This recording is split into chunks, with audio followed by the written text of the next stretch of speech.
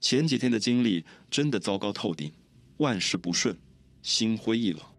但随后我退后一步，让自己平静下来，认真思考了一下。最终我得出一个结论，其实没什么事真的那么重要。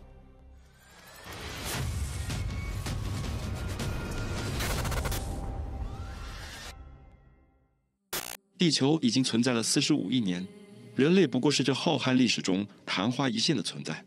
在这漫长的时间长河中，我们不过是一群刚刚学会直立行走的新手。幸运的是，地球恰好适合我们生存。这里的温度既不是炙烤的酷热，也不是冻结的严寒，而是能够让我们舒适生存的宜居带。地球的引力也恰到好处，使我们能够自由活动、奔跑、跳跃，甚至还能狩猎那些方便我们生存的动物。人类诞生伊始就拥有了赖以生存的一切：食物、水源、可供呼吸的空气，仿佛这颗星球就是为我们量身打造的。我们开始创造，携手合作，建立横跨大陆的帝国。同时，我们也为了各种各样的理由互相征伐。时光荏苒，转眼间数百万年过去。今天，我们拥有了计算机、火箭以及航天飞机。在漫长的时间长河中，人类创造了一些无中生有的事物，那就是我们所定义的时间、秒、分、时、年。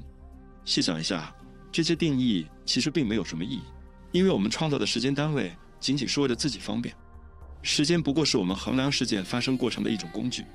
我们根据自身标准设定了这些单位：一天是地球自转一周所需的时间，1个月是月亮绕地球旋转一周所需的时间，1年则是地球绕太阳旋转一周所需的时间。宏观来看，这些单位的尺度微不足道。以人类寿命作为衡量标准，1000年甚至1万年或许还算长久，但对于浩瀚的宇宙而言，这不过是弹指一挥间。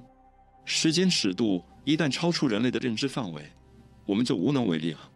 即使你自认为理解了宇宙138亿年的历史，但那样的时间跨度是我们大脑根本无法想象的。相对于人类短暂的一生，宇宙的确是无比古老，但放在宇宙的浩瀚历史长河中，却犹如白驹过隙，几乎微不足道。而且，宇宙才刚刚开始它的征途，我们对于它的了解还只是沧海一粟。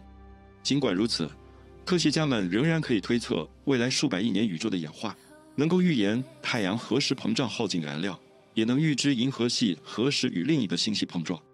我们能够根据观测到的宇宙现象提出各种理论，描述着它正以一种超越我们所知晓的物理极限的速度膨胀。而在大爆炸发生的那一瞬间，从无到有之间的那段短暂时间里，究竟发生了什么，我们却一无所知。迄今为止，据我们所知，浩瀚的宇宙中似乎只有人类拥有自我意识。我们拥有了意识，却不知道意识究竟为何物。我们费尽心思获得意识，却发现周围的一切似乎都缺乏这种能力。讽刺的是，我们越聪明，面对浩瀚的宇宙就显得越渺小。随着时间的推移，我们逐渐意识到，宇宙并非只为人类而生。你出生在医院里，这或许很平常，但如果你不是，那我得为你来到世上喝彩。在婴幼儿时期，你曾是父母的整个世界，那段时光虽然短暂，却也温馨可爱。而你并非宇宙的主角。每天，地球上都有36万人诞生，即使在同一天出生，人们的命运也将截然不同。有人会成就伟大事业，改变世界，有人或许平凡一生。这就是人生百态。地球只是太阳系中的一颗行星，而太阳系中像地球这样的行星，目前已知的大约有8、9颗。对于我们已知的生命形式而言，需要非常苛刻的条件才能诞生，因此很难想象在浩瀚的宇宙中是否还存在着其他生命。迄今为止，科学家已经发现了4000多颗系外行星，即非围绕我们太阳运行的行星。令人兴奋的是，我们还发现了数个类地行星，它们在形态、体积和温度方面都与地球相近。不过，到目前为止，我们并没有发现任何地外生命的迹象。如果存在如此多的可能孕育生命的星球，为何我们至今没有发现它们呢？或许是因为我们仅仅是浩瀚银河系中微不足道的一部分。我们所在的银河系拥有超过2000亿颗恒星，但这仅仅是可观测宇宙中的一部分。银河系也只是浩瀚宇宙中的沧海一粟。我们所在的本星系群包含大约30个星系，仙女座星系就是其中之一。令人着迷的是，大约45亿年后，仙女座星系不出意外的话，将与银河系发生碰撞。那时，人类存在与否也是个未知数。不久之后，当太阳走到生命的尽头，地球也将步入同样的后尘。太阳会膨胀变大，最终完全吞噬掉地球，亮度将比现在高出3000倍以上。即使我们赖以生存的家园消失殆尽，对于浩瀚的银河系来说，也不过是弹指一瞬间。在数十亿年乃至数万亿年的时间尺度上，这不过是沧海一粟。但即使如此，宇宙诞生之初，我们今天所观测到的一些事物，将会在遥远的未来产生巨大的影响。简单来说，宇宙一直在膨胀，这并不是什么新鲜事，许多人都知道这一点。但是对于很多人来说，宇宙膨胀的真相令人震惊，它正在加速。我们不知道确切的原因，科学家们提出了一种名为暗能量的神秘力量作为解释。暗能量就像一只无形的大手，不断拉扯着宇宙空间的织锦，使它加速膨胀。我们不知道暗能量的本质是什么，只能通过观测其影响来推断它的存在。令人费解的是，根据目前的计算，暗能量最终可能会将星系间距拉伸到比光速还快的程度。那时，晴朗的夜空将不再有星星闪烁，只有月亮反射的微弱太阳光。因为空间本身的扩张速度已经超过了光速，这就像一条不断被拉伸的橡皮筋，原本相近的点被越来越远。随着宇宙的膨胀，星系之间的距离将变得越来越遥远，浩瀚的宇宙最终会变成一片黑暗的荒芜之地。届时，即使举目四望，也再也看不到任何其他星系的踪迹。我们将会被困在孤岛般的星系之中，最终连自己所在的星系也将逐渐走向暗淡，步入寂静的永恒。我们的太阳和其他所有恒星一样，都逃脱不了暗淡的命运。在数千亿年后，这些曾经照耀天空的璀璨星体将一个接一个的熄灭，就像夜幕中逐渐暗淡的蜡烛。由于没有新的恒星诞生来补充能量，宇宙将逐渐走向寒冷。这些垂暮之星会根据自身质量的不同，坍缩成致密的白矮星或中子星，在冰冷黑暗的宇宙中留下最后一丝余晖。对于宇宙中任何可能存在的幸存生命而言，白矮星和中子星微弱的光芒或许就是最后的希望。在数万亿年后，当像太阳一样的恒星全部燃尽熄灭之后，就连这些白矮星也将逐渐暗淡，直至彻底消失。不过，宇宙的舞台上也并非全是暗淡的结局。一些中子星在特定的条件下会猛烈爆发，产生宇宙中最明亮的现象之一——超新星。这些超新星的爆发虽然短暂，却绚丽无比，犹如宇宙临终前的最后闪耀。超新星爆发虽然壮丽，却不过是宇宙走向终结的短暂焰火，生命中的回光返照。随着超新星最后的辉光消散，宇宙将再次陷入无边的黑暗。曾经组成星系的物质，最终将不可避免地被那些蛰伏已久的黑洞吞噬殆尽。黑洞就像宇宙的守墓人，在浩瀚的时空中静静等待着猎物的到来。曾经的宇宙诞生于一片火热的狂潮，经历了繁星闪烁的壮丽景象，最终却走向了冰冷荒芜的结局。从光辉璀璨到永恒的寂静，主宰宇宙舞台的将是那些贪婪的黑洞，它们就像宇宙的坟墓，吞噬着一切曾经的光明与荣耀。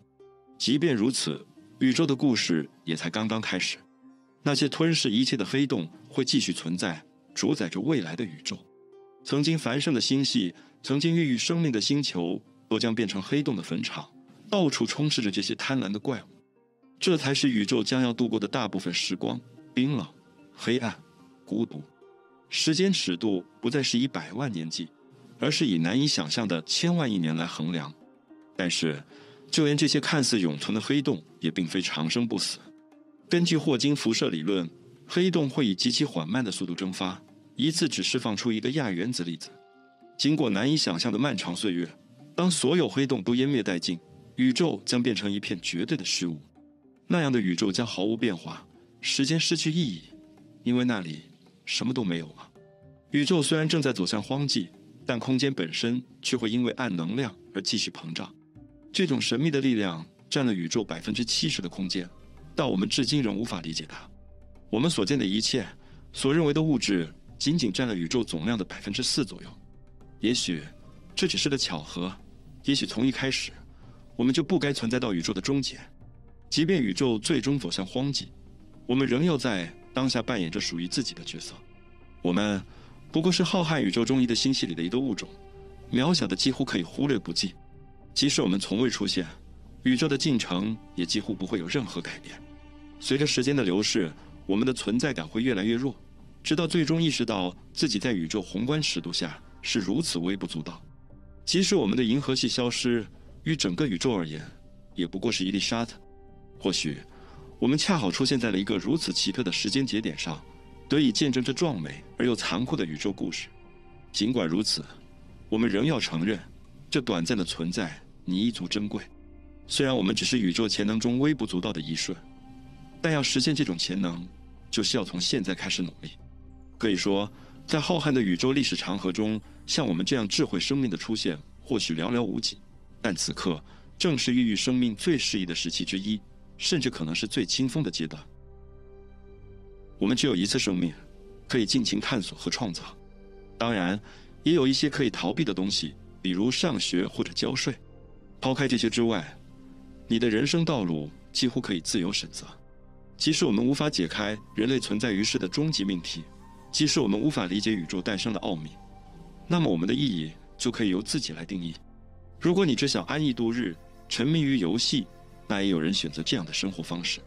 如果你立志建造庞大的商业帝国，助力人类迈向星辰大海，同样有无数人在为之奋斗。你想要的任何一种人生，都可以去追求，也应当去追求。正如我所说，人生的意义取决于我们自己的选择。无论此刻你是顺风顺水，还是遭遇逆境，这些都不会永远持续。未来充满未知，最不起眼的经历都可能瞬间改变你的命运。每个人来到世上都握着一副牌，这副牌并非我们所求。有的人拿到的是好牌，而有的人拿到的是坏牌。我们虽然无法选择命运的发牌，但可以尽力打好这副牌。或许人类永远无法解开宇宙运行的奥秘，也无法得知浩瀚星空中是否存在其他文明，但每找到一个答案，就会衍生出更多未知的谜题。宇宙的诞生或许拥有无数种可能，但在这个探索的过程中，我们还有无数的精彩可以创造。可爱的狗狗需要陪伴，有趣的人们等待着相遇，还有无穷的科学知识等待我们去挖掘。因此，无论我们在探索宇宙中的位置时做些什么，至少要试着享受这个过程。因为无论发生在你身上的事，无论你犯了多少错误，无论人类文明在未知领域探索的多么遥远，最终都不会显得真正重要。1970年，一位名叫约翰·康威的英国数学家创造了一个名为生命游戏的项目。尽管它被称为游戏，但它并不是你通常意义上要操作游玩的那种。生命游戏是一个零玩家游戏，乍一听可能让你觉得有些费解。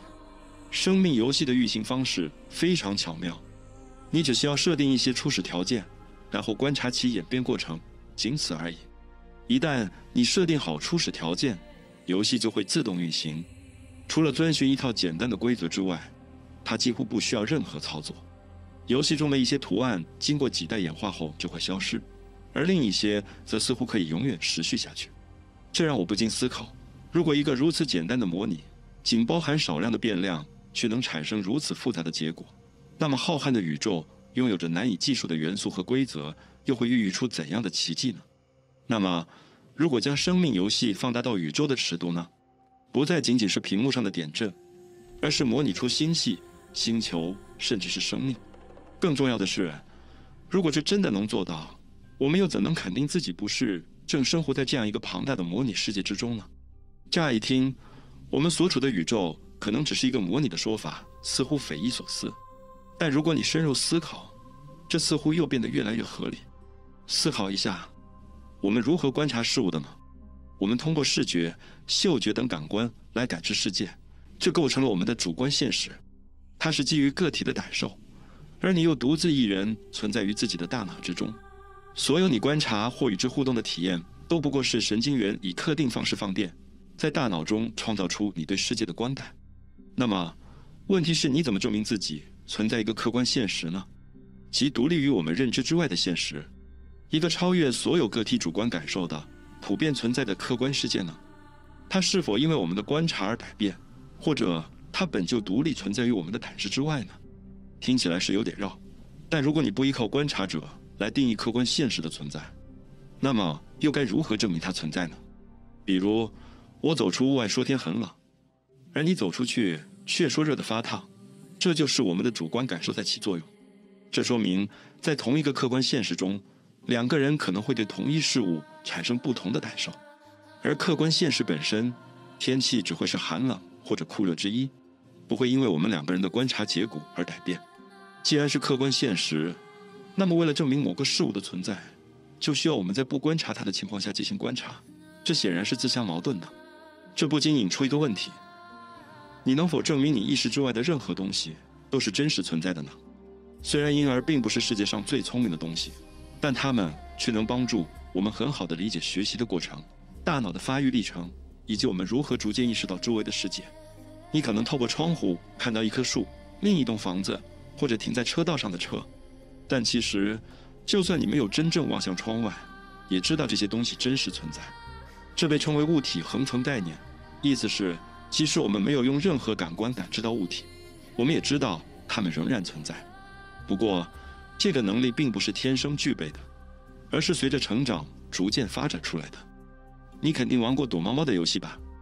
当大人用手遮住脸庞的时候，不到1岁的小宝宝会以为你消失了，但当你把手拿开，他们觉得你又会重新出现在他们眼前。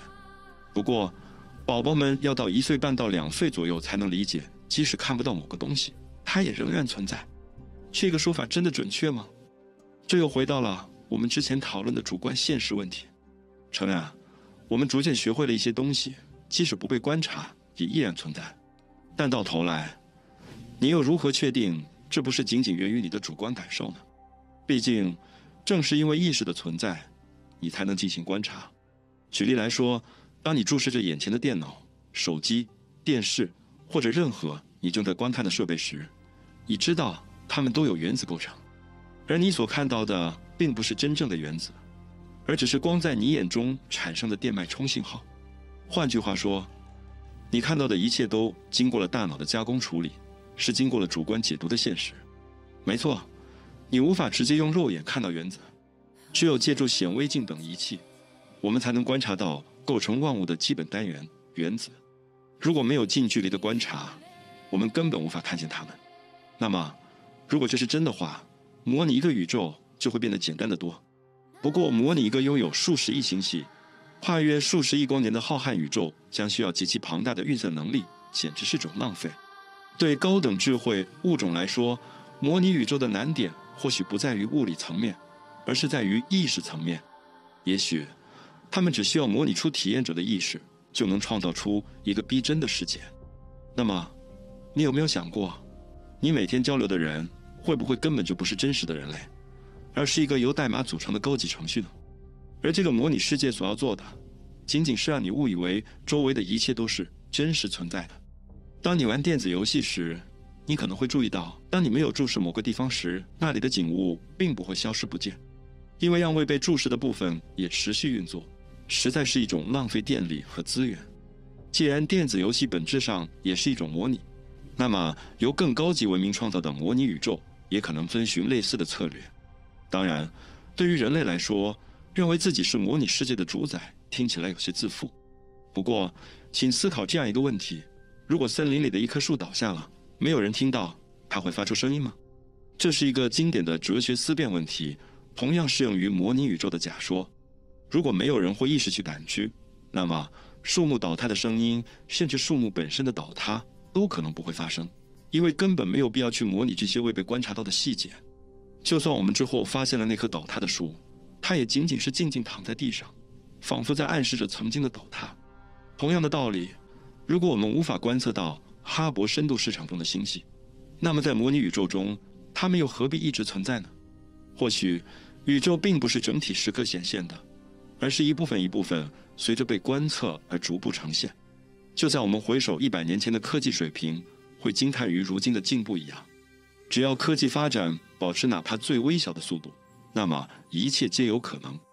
在未来，无论是100年还是1000万年后，人类的科技发展到拥有近乎无限的运算能力的时候，我们或许能揭开这个宇宙的终极奥秘。我一直在讨论算力和能源，可文明要如何获得如此巨大的能量来源呢？记得小时候玩的俄罗斯套娃吗？一层套着一层，仿佛无穷无尽。宇宙中也存在类似的概念，只不过尺度宏大到难以想象。就拿恒星来说吧，它们如熊熊燃烧的火炉，释放着巨大的能量。如果我们能够利用恒星释放的全部能量，或许就可以同时模拟出数百万个宇宙。但是，我们该如何收集如此巨大的能量呢？这就要用到一个名为马特里奥纳大脑 （Matryoshka Brains） 的概念。想象一下，一支先进文明能够建造某种大型结构，如同俄罗斯套娃般一层层的包裹恒星，这样他们就能利用恒星的全部能量。拥有这种技术的文明，应该可以同时作用于多个恒星，从而模拟出他们想要数量的宇宙。其实，就算现在我们也能利用计算机运行模拟程序，在更大尺度上展现宇宙的样貌。例如著名的 Illustrate 项目，也称揭示计划，就擅长进行大规模宇宙演化模拟。和生命游戏类似，该项目也属于零玩家游戏。科学家们赋予它一些符合宇宙早期特性的参数，然后任其运行。令人惊叹的是，该项目能够非常精确地在大尺度上模拟我们的宇宙，而这仅仅只是利用了我们当今拥有的计算能力。未来，像这样的模拟项目会越来越精细，甚至逼真到难以分辨真假。即便如此，它也永远无法达到完美。因为当我们观测原子时，例如想要同时了解电子的位置和动量，却会发现这是不可能的。根据海森堡的不确定性原理，我们对于粒子的质量、能量、位置和时间等信息永远无法同时精准获知。这意味着任何模拟程序都无法完全复制现实，总会有无法完美呈现的细节。因此，真正的完美模拟将永远无法实现。即使拥有无限的计算能力，模拟也永远无法完全追赶上真实宇宙的演化速度。就好比一台老旧的电脑同时运行着最新游戏，打开20个浏览器标签页，播放着音乐，你就会发现它的性能明显下降。这是因为老电脑的运算能力不足以应付如此多的负荷，只能通过降低运行速度来勉强维持。同理，即便拥有无限的算力，模拟程序也会因为太过复杂而出现卡顿的情况。为了解决这个问题，就是要设定一定的限制，就像魔术师的障眼法一样，通过一些技巧让模拟看上去更加流畅。我们来再想想黑洞吧。当如此巨大的物质和信息聚集在一起时，时间会变得异常缓慢，就好像模拟的创造者为了节省能量，特意放慢了某些部分的运行速度一样。这是否可以解释光速的由来呢？它会不会就是我们所处模拟宇宙的运算速度的极限呢？这一切都无从得知，听起来有些天马行空，甚至疯狂，但这并不意味着我们不应该思考这些问题。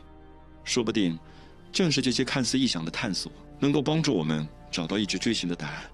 比如费米悖论所探讨的，浩瀚宇宙中，我们至今没有发现任何地外文明的迹象。难道人类真的孤身一人？我们是模拟世界中的程序错误，还是仅仅因为寻找的方式不对？想想生活在海底深处的神秘生物，他们知道我们人类的存在吗？他们是否能意识到自己以外的世界呢？他们知道自己生活在一颗巨大的岩石上，围绕着一颗炽热的恒星旋转，而这颗恒星又属于银河系中心的一个超大黑洞。这个黑洞会吞噬一切靠近的事物吗？我想可能不会。我们会不会就像那些海底生物一样，以为自己周围狭小的环境就是整个世界呢？也许可观测宇宙之外还存在着浩瀚的未知领域，只是因为没有意识去感知，所以它们才不存在于我们而言。那么模拟宇宙的概念是否也能解释多元宇宙理论呢？多元宇宙指的是存在着多个甚至无限个宇宙，就像我们熟悉的肥皂泡一样，一个个悬浮在虚空之中，互不干扰。许多濒死体验者在劫后余生时都会描述一种神奇的现象，他们仿佛看到了自己一生走马灯般飞速闪过，那些珍贵的片段、难忘的回忆在瞬间一一浮现。耶路撒冷哈达萨医疗大学的研究人员分析了多个濒死体验案例，结果发现几乎所有受访者都表示当时失去了对时间的感知。其中一位体验者描述道：时间仿佛不存在了，没有任何线性的流动，也感受不到时间的限制，就好像经历了几个世纪，但又好像一切同时发生。一些体验内容似乎是同时发生的，尽管我的大脑将它们分成了不同的事件。另一位受访者则表示，我可以单独进入每个人的意识，感受他们生命中的痛苦，他们仿佛让我看到了他们内心深处，切身体会到了他们的感受。经历过濒死体验的人就像活过另一段人生一样，体验到了从未有过的感受，仿佛踏入了另一个时空。时间在那短暂的时刻停止了流动，他们能够分析普通人无法理解的事情，就像你和朋友聊天时突然有种似曾相识的 déjà vu 感觉一样。濒死体验或许能解释这种现象。也许在濒死的一刻，我们的大脑快速调取了大量记忆片段，造成了这种熟悉感，但无法清晰地辨别具体经历过的情景。退一步说，或许这正是我们生活在模拟宇宙中的证据之一。一直以来，自由意志的幻觉让我们觉得可以掌控自己的人生，但如果你所做的每一个决定其实都早已被设定在模拟程序之中呢？每一次选择都可能让你进入到平行宇宙的另一个分支之中，如同不断分叉的数据，而最终所有的选择汇聚成一点，让你抵达此刻，在家里的沙发或床上，用手机观看这个视频。想想看，如今的技术已经远远超越了人类的性能和速度。特斯拉等许多大型公司正在利用机器人和其他机器来完成人类无法高效胜任的工作，而我们的大脑是由生物神经元组成的。尽管它每秒钟以大约200赫兹的速度高速运转，处理着各种信息，但和现代微处理器相比，简直是天壤之别。微处理器的运行速度至少能达到2吉赫兹，足足高出我们7个数量级。这里说一下，1吉赫 （Gigahertz）109赫兹等于1000000000000赫兹。试想一下，如果存在一种超级智能的人工智能，拥有比人类大脑更快的硬件支持，运算速度可以达到人类的100万倍以上，那么它将能够计算出每一个选择可能带来的结果，并从中挑选出最优的方案。而我们人类并不是这种超级智能，大脑的处理能力和可观测范围都存在着固定的局限。尽管人类的大脑存在局限，但我们依然做出了许多重大的发现，不断探索未知，并提出各种各样的疑问。其中最引人注目的便是数学的普遍性。从原子的大小到星系的浩瀚，数字、规律和形态贯穿于整个宇宙。仅仅在过去的2000年间，人类所取得的科学成就让我们能够思考一些匪夷所思的问题，例如我们是否生活在模拟宇宙之中。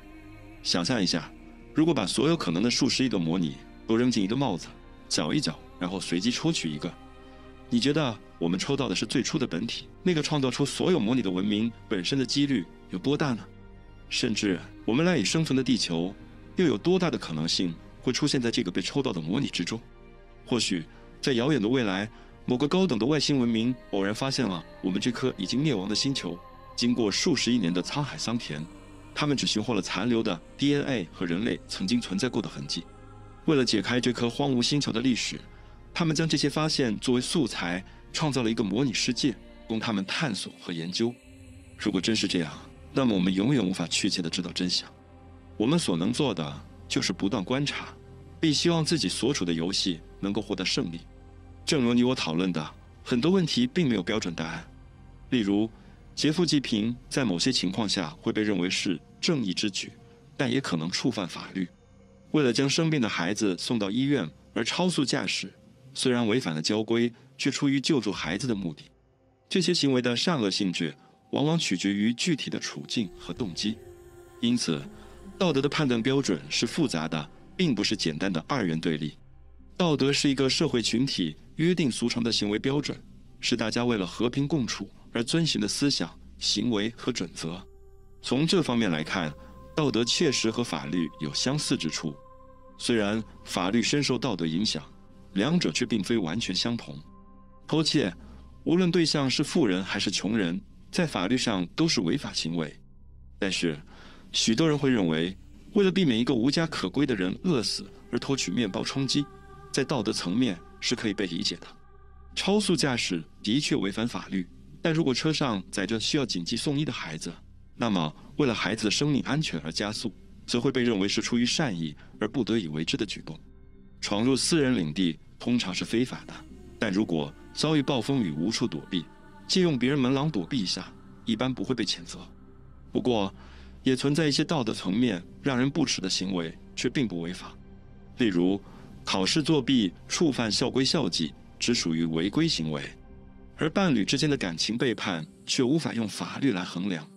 不过，这两种行为在道德层面上都为人所不齿。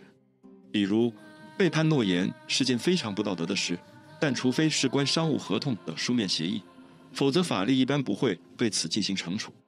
正如我们讨论的，法律与道德虽然有所区别，但在很多方面却有着密切的联系。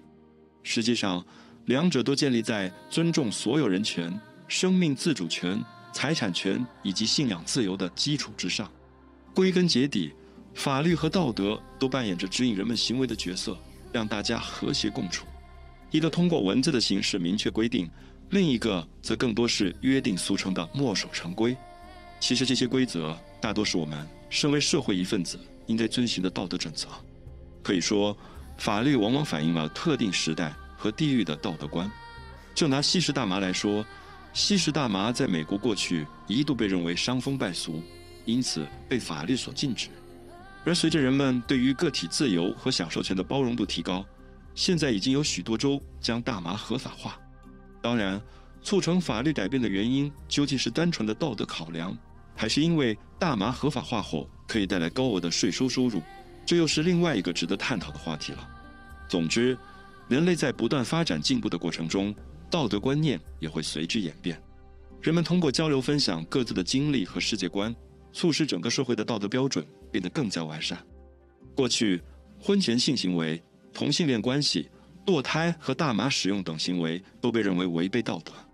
随着社会的发展，人们逐渐变得更加包容，开始接纳这些曾经被视为禁忌的行为。我们学习尊重他人，无论其个人信仰和喜好如何。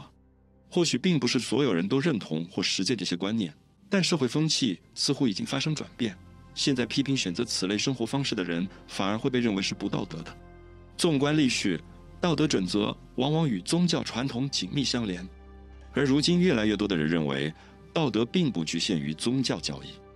我们正走向一个将道德与宗教分离的时代，因此，道德标准更多的取决于社会规范，以及我们如何适应这些规范。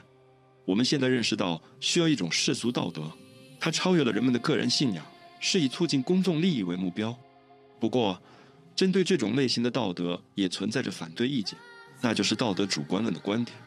历来，围绕道德是主观还是客观的争论一直存在，这种争论通常发生在宗教或哲学领域。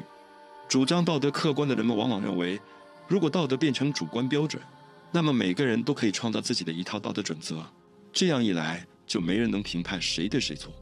他们认为，既然道德是主观的，那么每个人都可以定义自己的道德标准，谁又能够评判他们的是非对错呢？这种观点听起来似乎有一定道理，但仔细分析还是存在漏洞。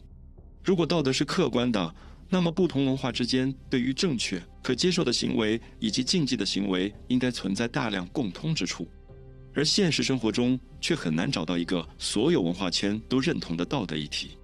就拿谋杀来说，在大多数文化中都被视为滔天罪行，但纳粹德国时期，谋杀异族却在当时的文化氛围下被认为是正义之举。这个例子就充分说明了道德标准的复杂性和相对性。再想想一些至今仍实行食人习俗或祭祀文化的部落，即使在现代人看来极其野蛮的行为，在彼时的文化语境下却被视为理所当然。既然如此恶劣的行径在不同文化间都能找到拥趸，又怎能说道德是绝对客观的标准呢？主张道德客观论的人们还有一个观点，即客观道德必须由外在实体定义，例如上帝或者某种直列于人类内心的神圣准则。即使是宗教信仰，对于神的旨意也存在着分歧。例如，不同的宗教派别对教义的解读也往往相去甚远。即便是同一宗教内部，信徒们对于经文的理解也可能出现偏差。由此可见，宗教本身都不能提供一套放之四海皆准的道德准则。既然宗教也不能提供一套所有人都认同的道德准则，那么如何判断究竟哪一群体的道德观才是正确的呢？主张道德客观论的人们通常指的是世界主义道德观。在当今全球互联的时代，我们比以往任何时候都更加开放地接纳新奇多元的体验。正是这些经历帮助我们塑造这一种全新的、所有人都可以认同的道德标准。而正如历史所证明的，让所有人就某件事达成一致意见几乎是不可能的。这套世界主义道德观或许在网络世界或是国际大都市里更常见，但当我们走出网络，走进现实世界，面对那数十亿没有连接互联网的人们时，就会发现对于对和错的理解存在着巨大的差异。德尔菲 Delphi 以古希腊神谕得名，是一个简单的人工智能系统，被设计用来进行道德和伦理判断。它就面临着如何在如此多元的世界观中找到判断是非的标准。艾文研究所创造了德尔菲系统，旨在回答一个至关重要的问题：机器能学会道德吗？乍一听，这个问题似乎很简单，答案也一目了然。而德尔菲项目的进展却让我们意识到事情远非如此。研究人员让一群人类评判者评估德尔菲的道德判断，结果显示，德尔菲的判断在约9×2的情况下与人类在相同情境下的选择相匹配。随后，德尔菲被开放到网络上，让更多人参与评估。结果表明，公众的反馈与之前的人类评判者意见大体一致。德尔菲虽然表现优异，却并非完美。正如人类一样，机器在道德判断上也难免出现偏差。通过不断经历新事物，理解他人的生活和困境，我们才能提升判断力，变得更加睿智。不过，像德尔菲这样的 AI 系统存在着2个主要问题。首先，德尔菲是由人类创造的，这使得它不可避免地会带有创造者的局限性。德尔菲的训练数据和评估人员都是由其创造者选定的，这意味着德尔菲的道德判断部分源自其创造者自身的道德观，难免会有局限和偏见。正如我们讨论的，目前人类社会仍存在着各种各样的偏见。如果我们无法辨出这些偏见，那么无论创造出多么强大的 AI， 它们都将不可避免地复制并放大这些负面因素。到时候，当 AI 做出错误的决定时，我们将无法追究任何人的责任。更重要的是，道德判断不仅仅是理性分析，还包含了丰富的感性因素，比如朋友间的友情、伴侣之间的爱意、父母与子女的亲情。这些情感纽带正是道德赖以建立的基础。如果剥离了情感，道德将沦为冰冷的成本收益计算，这显然不是我们所期望的道德准则。就拿德尔菲系统为例，当被问及人死后应该将遗体捐献给科学研究吗时，他给出了肯定的答复。而在伦理层面，人们的考量绝不仅仅是实用和利益性，还包含对逝者的尊重等情感因素。从理性层面分析，捐献遗体用于科学研究似乎利大于弊，而加入情感因素进行考量后，我们会意识到生命本身的价值远高于任何利益，尤其是在存在其他可选择的情况下。近年来，越来越多的律师在法庭辩论中引用脑部扫描结果以及神经科学方面的道德伦理理论来为委托人辩护。例如，当一名被告在大脑肿瘤影响思维能力的情况下做出错误决定时，神经科学的证据就可以帮助法庭对其行为进行更公正的审判。那么，如果一个人由于不可控的医疗因素导致丧失道德判断力，他们还能为自己的行为负责吗？道德的确与大脑息息相关。位于额头后方接近眼睛部位的前额叶一旦受损，可能会导致此人道德观念的彻底改变，尤其是在生死关头。他们可能会为了救人而轻易夺取另一条生命。例如，一项研究表明，这类损伤的患者在必须通过伤害一个婴儿来挽救另一个人的性命时，竟然愿意做出扼杀婴儿的可怕选择。对于你来说，伤害一个婴儿是极其恶劣和难以想象的，因为你拥有同情心、罪恶感和羞耻感等道德情感。而一旦位于额叶腹中部，负责产生这些情感的腹内侧前额叶皮层受损，你的道德指南针也会随之失灵。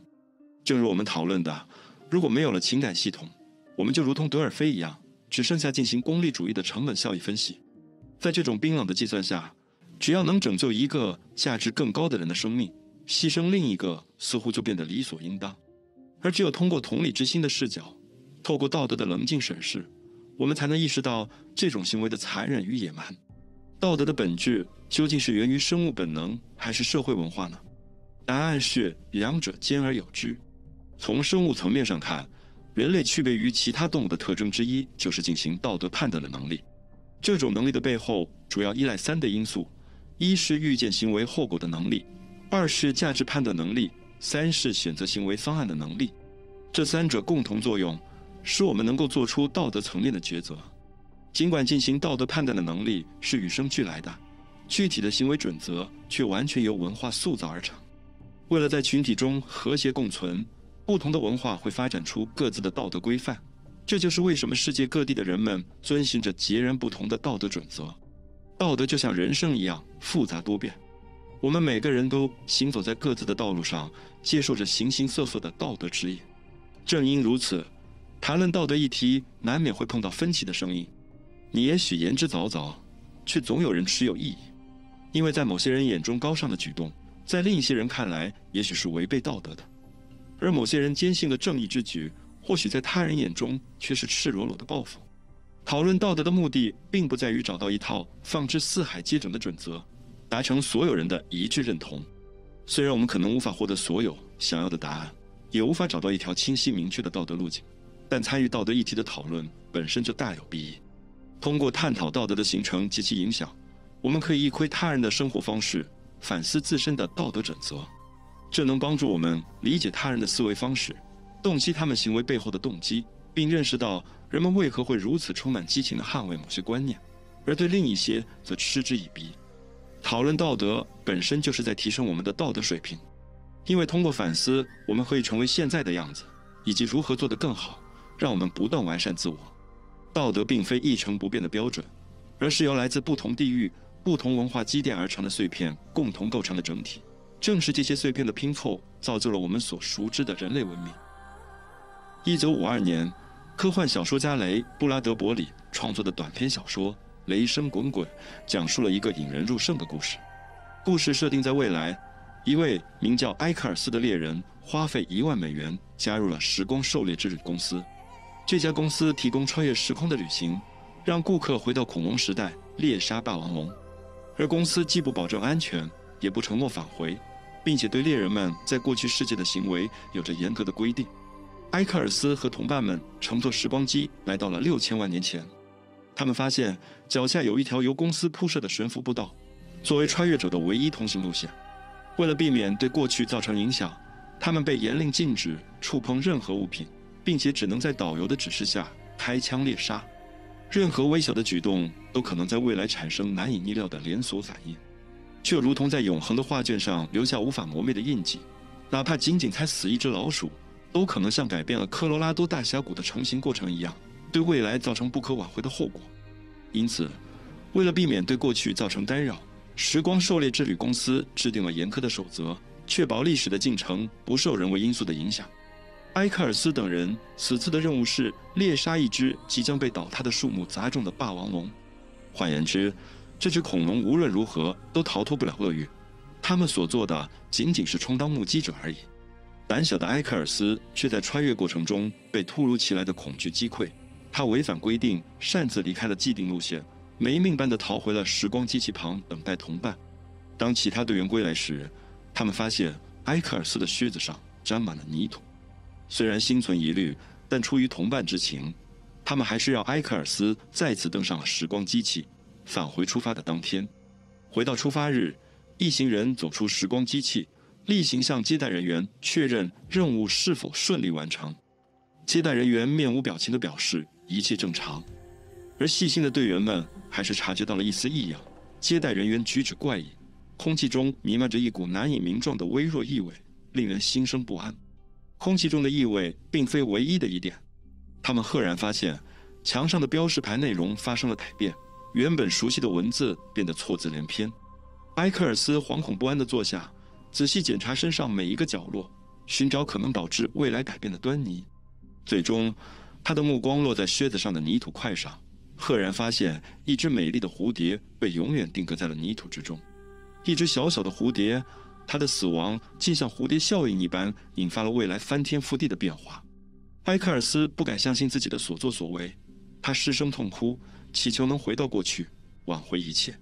他闭上眼睛，隐约感觉到一名队员走进了房间，队员粗重的喘息声和子弹上膛的咔嗒声传入耳中。埃克尔斯猛然睁开眼，可世界却在顷刻间天翻地覆，取而代之的是震耳欲聋的雷声。过去，埃克尔斯总是认为改变世界的事件一定是像原子弹爆炸、大地震这些大规模的灾难，而现在，人们已经认识到这种想法太过陈旧，与现代科学格格不入。真正能改变世界的，往往是那些微不足道的小事，就如同一只南美洲亚马逊雨林的蝴蝶扇动几下翅膀，几经辗转，却可能在遥远的欧洲引发一场席卷半个大陆的暴风雨。上面那段话其实是对《好兆头》这本小说的部分改写，讲述的正是著名的蝴蝶效应。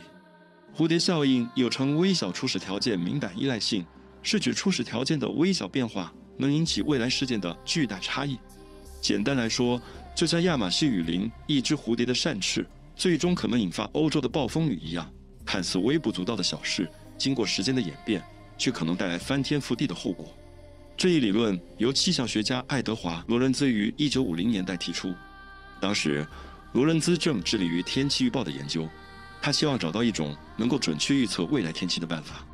为了更准确地预测未来天气，他设计了模拟实验。他使用一系列数字作为初始条件，进行天气预报的模拟实验。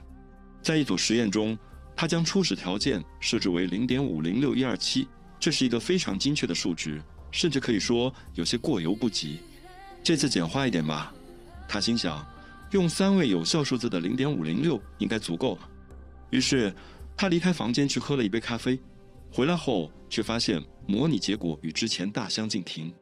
起初，模拟结果与之前的实验似乎完全一致，就像照搬一样，没有丝毫差别。而随着时间的推移，两者逐渐分道扬镳，最终走向截然不同的方向，就仿佛演变成了2个完全不相干的模型。这仅仅是初始值 0.03 的微小差异带来的巨大影响，这似乎令人难以置信，毕竟这仅仅是电脑模型的运算结果而已。正是这一次看似微不足道的偏差，让气象学家罗伦兹打开了通往新世界的大门。他意识到，看似有序的世界背后，或许隐藏着混沌的一面。没错，我们跳到了混沌理论，又称复杂系统动力学这门数学分支学科，正是研究这类事物的专家。不过，它的名字或许有些许误导之处，因此，与其说蝴蝶效应代表着混乱，不如说它揭示了初始条件的细微变化所带来的巨大影响。就好比预测一颗遥远星系中行星的运行周期，它将在1000万年后让恒星运行1周，比预测我们地球下个月的天气更简单一样。为什么呢？因为要想长期预测天气，我们就需要知道地球上每一个空气分子的确切位置和运动状态，以及它们之间相互作用的方式。这显然是一个极其复杂的任务，变量太多，难以掌控。反观行星轨道，则简单许多，影响因素较少，甚至任何一位大学物理系的学生都能计算出其运行周期。虽然蝴蝶效应揭示了初始条件变化带来的巨大影响，但这并不意味着天气预报完全是不可预测的混沌。一只蝴蝶扇动翅膀会引起大气压力的微小变化，这种变化几乎难以察觉。但随着时间的推移，这些微小的变化会不断累积放大，最终可能像人们常说的那样，一只亚马逊雨林的蝴蝶扇动翅膀，竟能导致德克萨斯州的一场龙卷风。而这种看似随机的现象背后，其实有着确定性混沌的科学原理。也就是说，尽管短期天气预报因变量太多难以精准，但通过数学模型的计算，我们仍然可以对长期天气趋势做出一定预测。不过，话又说回来，那只蝴蝶本身并不会直接导致龙卷风，它象征着许许多多我们难以知晓的因素。就像生活中发生的一件件事件，我们很难通过反向推理来确切地找出到底是哪个因素导致了最终的结果，因为影响事件的因素实在太多了。你所做的每一个选择也都并非孤立的事件，它们就像多米诺骨牌一样，随着时间的推移不断累积效应，最终带来意想不到的结果。社会就像一个庞大的网络，当其中一个环节出现问题时，它就会对其他所有部分产生影响。虽然混沌理论看起来似乎是随机的，但它实际上并非如此。为了证明这一点，我们接下来将进行一场混沌游戏。现在，让我们通过一个有趣的混沌游戏来进一步理解混沌理论的奥秘。有条件的朋友不妨照着做做看，会有意想不到的惊喜哦。首先，拿出一张纸，画上3个点，分别标注为 A、B、C， 然后在它们构成的三角形内部随机选择一点，记作起点。现在游戏开始了。第一步，将起点和点 A 连线，然后在该连线的终点标注一个新点。第二步，将这个新点和点 B 连线，同样在连线的终点标注另一点。第三步，重复步骤2，将新点和点 C 连线，在终点记一点。就这样，按照 A、B、C 的顺序依次连线取终点，不断重复下去。随着点的不断增加，你会发现一个有趣的现象：原本看似杂乱无章的点，经过反复操作后，逐渐勾勒出一个清晰的图案。这幅图案就来自于混沌，从无序中孕育出的秩序，展现了混沌理论的魅力所在。通过简单的画点和既定规则，我们竟然能从看似杂乱的步骤中，逐步描绘出优美规则的图案。这就是混沌游戏的魅力所在，它向我们展示了混沌理论的核心概念，从混沌走向秩序。这种由游戏中生成的图案被称为分形。分形是一种无限复杂的自相似图形，无论放大或缩小其局部，都能发现与整体相似的结构。这启发我们，看似随机的事件经过长时间的累积，也会产生意想不到的长期效应。蝴蝶效应或许颠覆了你我对科学的传统认知。物理、数学等许多学科都建立在可预测性的基础上，比如根据行星轨道规律发射卫星探测器，或是计算小行星撞击地球的概率。而混沌理论告诉我们，事物并非总是遵循既定轨道发展，随机性也可能在其中扮演重要角色。蝴蝶效应并非传统意义上的科学模型，它更像一面镜子，照射出其他模型的缺陷。它告诉我们，如果无法完美掌握初始条件，任何预测都不过是空中楼阁。蝴蝶效应虽然揭示了预测的局限性，同时也强调了万物互联的深刻道理。就如同脊髓灰质炎疫苗的发明者乔纳斯·索尔克，如果没有他的贡献，今天的世界将会截然不同。许多人可能根本不会出生，甚至整个家族的血脉都因缺乏疫苗的保护而消失殆尽。蝴蝶效应不仅影响着个人命运，更可能在历史的洪流中掀起巨大波澜。就拿古巴导弹危机举例吧，当时苏联一艘载有核弹头的潜艇潜伏在古巴海岸附近，美方发现潜艇后，投掷深水炸弹，试图将其逼出水面。而潜艇上的人员误以为这些是攻击用的炸弹，舰长甚至认为美苏之间已经爆发战争，下令立即发射核鱼雷。危急关头，艇上一位名叫瓦西里·阿尔西波夫的副艇长拒绝执行命令，坚持必须得到全体军官一致同意。由于未能达到发射核鱼雷的程序要求，世界避免了一场核浩劫。阿尔西波夫的果断抉择，让美苏两国免于陷入核武战争的泥潭，也让世界避免了沦为核荒原的悲剧。蝴蝶效应无处不在，它影响着大大小小的事物。我们或许无法掌控生命中的所有因素，但却能对这个世界产生深远的影响。蝴蝶效应并不是要让我们感到迷茫和无助，它更像是一个提醒，并不是所有的小事都会带来巨大的改变。如果真是那样，反而会让人觉得无所适从。就像经典游戏叠层木块一样，抽掉某些特定的木块，整座结构依然完好无损。而另一些看似微不足道的关键木块，一旦被移除，就可能导致整座结构的崩塌。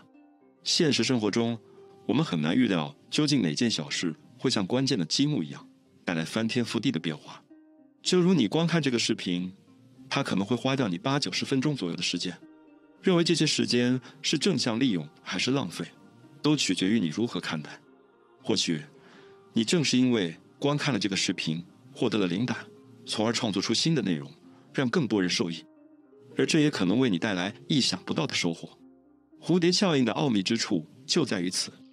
你也许不会意识到，你观看的视频做出的选择，甚至像现在这样花几十分钟看一个科普类视频，都可能在无形中改变你的命运走向。就比如，你选择观看这个视频，用了1个多小时，恰好错过了出门买东西的时间。而如果你提前出门，也可能在十字路口遇到闯红灯的车辆，从而发生意外。因此，虽然我们无法掌控一切，但不妨积极地看待生活中的每一个选择，因为你我微小的举动都可能像蝴蝶扇动翅膀一样，在未来的某个时刻掀起意想不到的波澜。听起来有些不可思议，但这种可能性确实存在。最近有位观众留言告诉我，他们在教室里看到隔壁同学正在观看我的视频，他们因此展开对话，成为了朋友，现在甚至发展成恋人。如果没有这个平台，他们就没有就一个视频观点进行讨论的机会，这一切都将不会发生，也许那两个人也将永远错过此次的缘分。蝴蝶效应的神奇之处在于此，它不仅体现在生活琐事上，更深刻地影响着宇宙的浩瀚进程。我们之所以能够存在于这个世界上，与一系列看似毫不相关的事件息息相关，宇宙的诞生、膨胀、恒温的演化，以及恒星摇篮的形成，正是这许许多多的因素共同造就了孕育生命的条件，最终才有了我们。换句话说，你我之所以能够相遇于此，观看同一个视频，学习相同的知识，正是这背后许许多多蝴蝶效应的连锁反应所带来的结果。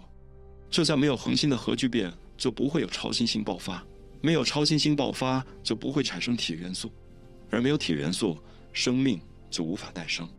你每天的呼吸吐纳也遵循着这一神奇的原理，吸入氧气，呼出二氧化碳。植物通过光合作用，将你呼出的二氧化碳转化为供养其他生物的氧气，这或许在几百年后会成为另一个人的救命稻草。你所做的一切，哪怕微不足道，都会在未来的某个时刻产生影响。几百年之前的人们，他们的行为塑造了今日的世界，而你我当下的选择，也将如同涟漪一般向外扩散，影响着未来的走向。因此，你我当下的每一个选择，都可能对未来世界产生深远的影响。今天你所做出的小事，或许正是未来世代对你成就伟业的基石。从某种意义上来说，你我都可以通过现在的努力，实现某种形式的永生。而生活中充满着各种美好的事物，正如人们喜爱阳光与彩虹，夏日的热烈与冬日的清冷，清晨热腾腾的咖啡香气和夜晚舒适的睡眠一样。有人热爱旅行，追求刺激的冒险经历。根据词典的解释，爱是一种复杂的情感，它包含着行为、信念以及强烈的依恋、保护、温暖和尊重等情绪。指向的对象可以是人、事物，甚至是一种思想。爱究竟是什么？这是一个亘古难题。爱可以用来形容我们对人、对物，甚至对抽象概念的感情，仅仅用一个词语概括，似乎显得有些局限。为了更深刻地理解爱的本质，不妨将目光投向古希腊文明。古希腊人没有使用单一词汇涵盖爱这种复杂的情感，而是巧妙地运用了7个不同的词语，分别描述爱的不同形态。其中 Eros 爱欲是最为常见的一种，代表着热烈而激烈的爱，也是我们今天世界所熟知的爱情类型之一。它源于对愉悦的渴望，常表现为一见钟情。仅仅通过外表上的吸引，人们就会产生好感，甚至在还不了解对方姓名的情况下坠入爱河。许多浪漫的恋情都始于这种类型的爱。Eros 充满激情，甚至可能带有一丝狂热和迷恋，而这种类型的爱也常常令人迷惘，容易陷入爱与欲望的纠缠之中。两者都伴随着强烈的身体吸引和渴望亲近对方，即使你们刚刚见面。区分两者真伪的传统方法是看这种感觉能持续多久。如果只是一闪而过的激情，那么便可视为欲望；而如果它能像婚礼上的伴郎一样长情相伴，那无疑就是爱情嘛。但这真的是一个准确的标准吗？如果激情能够持久，是否就意味着欲望升华成了爱情？反之，爱是否也会随着时间的推移而变成单纯的欲望呢？爱与欲之间究竟在什么时候会发生转换？为了厘清这个概念，古希腊人提出了第2个词语 philia， 有爱。爱的本质究竟是什么？这是一个复杂的问题，或许你从未认真思考过。但现在，让我为你揭开它的神秘面纱吧。根据科学研究和人体生物学，坠入爱河可以分为3个阶段。第一阶段便是我们熟悉的 Eros 爱欲，它主要受到男性荷尔蒙睾酮和女性荷尔蒙雌激素的影响，使双方产生强烈的身体吸引力。那么，爱欲如何转化为爱情呢？这便是爱的第二个阶段。当我们见到心仪之人，与他们交谈，甚至只是想到他们时，就会产生一种欣喜的感觉，就好像吃了兴奋剂或喝了酒一样飘飘然。处于爱欲阶段时，我们会单纯地被对方的身体特征所吸引，而随着相处时间的增加，荷尔蒙的作用逐渐减弱，取而代之的是多巴胺、肾上腺素和去甲肾上腺素。多巴胺让我们感到愉悦和兴奋，肾上腺素调动着我们的 fight or flight 战斗或逃跑本能，去甲肾上腺素则使我们保持警觉。正是这几种激素的共同作用，让我们坠入爱河时仿佛陷入令人上瘾的狂喜之中，就好像时速120公里却刹不住车一样刺激。手掌冒汗，双腿发软，手臂发沉，心跳加速。这熟悉的场景似乎与那首脍炙人口的英文歌 Love is this feeling 爱是一种感觉描述的如出一辙。不过爱并不总是以爱欲为起点，有时爱可能源于深厚的情谊，在长久的相处和彼此了解的基础上逐渐升华。爱情并不仅仅是荷尔蒙的激发，更是一种深刻的情感连结。这种连结被古希腊人称为 philia 有爱。 philia 不仅仅是身体上的吸引，而是对彼此的深刻理解和信任。就好比是最好的玩伴，你们之间无需过多言语就能理解彼此的想法和感受，甚至可以预料到对方在某些情境下的反应。philia 是真挚的，是善良的，是温暖的，是充满鼓励的。它是希望对方获得幸福的无私付出，是患难与共的可靠依靠。在当今社会， philia 似乎正逐渐缺失。我们拥有成千上万的粉丝和订阅者，却鲜有几个知心好友。我们向人们展示着精心修饰过的完美生活，却吝于分享真实的自我。不必总将完美的生活展示给所有人，真正的朋友是可以接纳你的一切，包括你光鲜亮丽的外表和不为人知的脆弱。philia 更像是一种患难与共的战友情谊，犹如手足一般亲密，即便没有血缘关系，也能称兄道弟，彼此信赖。爱是忠诚的，是愿意为对方做出牺牲的，更是敢于敞开心扉，展现脆弱的。爱是一种选择，并非一成不变的承诺。爱情并非总是严肃认真的，有时也充满着轻快和愉悦。古希腊人用 ludes 游戏之爱来形容这种轻松浪漫的恋爱体验，它源于好感和调情，享受彼此的陪伴和乐趣。或许只是一次简单的约会，或是一场暧昧的互动， ludes 的魅力在于它的随性与不设限。就如同与朋友小酌几杯，当晚不妨来点浪漫的互动，享受片刻的怦然心动。爱的表现形式可以是多种多样的，正如古希腊人划分出的不同种类一样。爱可以像孩童在操场上嬉戏玩耍，为朋友的快乐而雀跃，可以是与素不相识的人在俱乐部共舞，或是和刚认识的人们一起放声高歌。有时爱是轻松的，令人兴奋的，充满乐趣的，无需承诺或束缚。在我看来，爱并不总是需要外貌的吸引，甚至也不一定建立在友谊之上。爱有时候就是一种单纯的存在。我们常说爱需要承诺、时间、彼此信任和接纳，而母亲对孩子的爱似乎打破了这一定义。一位母亲可以倾其所有去爱护孩子，这份爱无条件、无私，超越血缘关系。的确，爱可以超越很多既定的界限。有时候我们甚至可以爱那些我们并不喜欢的人。如果你有兄弟姐妹，你一定能理解这种感觉。古希腊人称这种感情为 storge 亲情之爱，它是无条件的，基于血缘或长期相处而形成的亲人之间特有的一种情感纽带。这种爱超越了血缘关系的束缚，也可以存在于相伴一生的朋友、养父母和养子女之间。当我们把某个人视为家人时，往往会产生一种保护他们的本能。爱有时会让人感到困惑，正如 storage 所体现的那样。这种爱虽然无条件，但并不意味着毫无底线。即便对方并非总是那么令人愉快，我们出于亲情纽带的责任感，还是会想要保护他们。storage 与其他类型的爱不同，它并不总是伴随着激烈的吸引或时刻的陪伴。很多时候，爱是让我们渴望与对方亲近，想要一起分享快乐、冒险、悲伤，共同度过人生的起起伏伏。而 storage 有时也包含了一种安静的陪伴，就像我们下班后，即使和家人话不多，但待在家里的感觉依旧让人感到安心。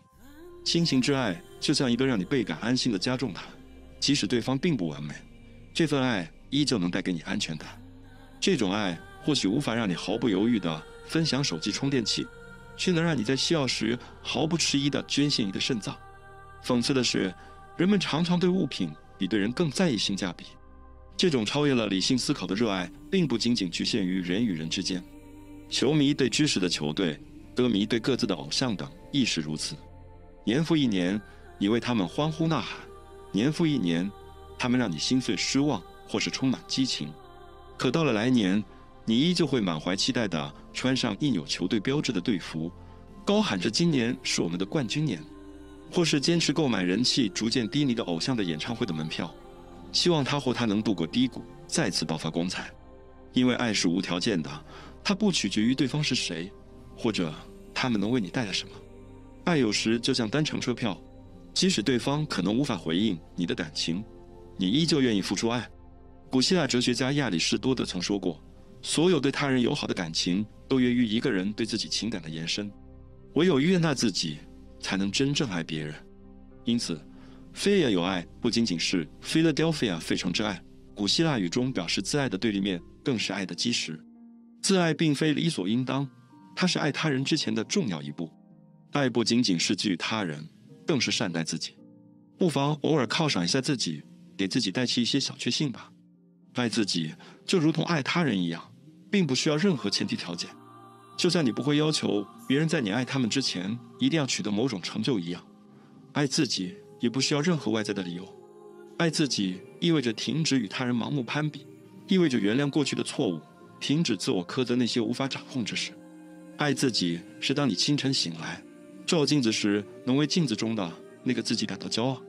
爱自己也意味着学会离开让你感到压抑的有害关系，不必因为过去的交情或对方的重要性而勉强维系一段让你不舒服的关系。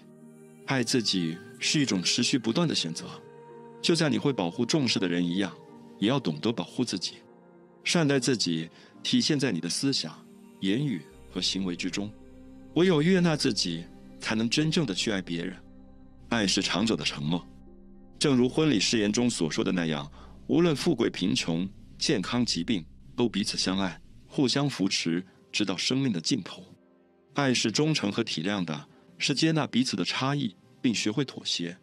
爱究竟是感觉还是选择？这是一个让哲学家们都绞尽脑汁的难题。爱就像是对待破碎的珍宝，需要耐心细致地将其修复，而不是轻易放弃。它既包含激情和浪漫的成分，又饱含长久陪伴的承诺与体谅。